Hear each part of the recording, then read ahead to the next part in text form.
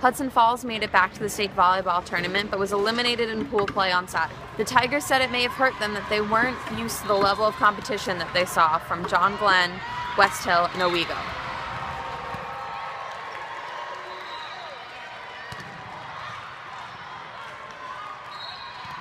They hit hard and they're big, and the game is just a little bit faster. But we adjusted, and that's what you have to do here is just make fine adjustments along the way. And we worked really hard to do that today.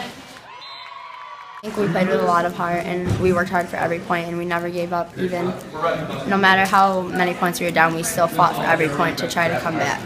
And I'm just so proud of the fact that they were able to keep fighting and keep playing, and especially in those last two games, keep their composure, knowing that they weren't going to the finals, and especially watch them, win that last one. That was the highlight for me this weekend.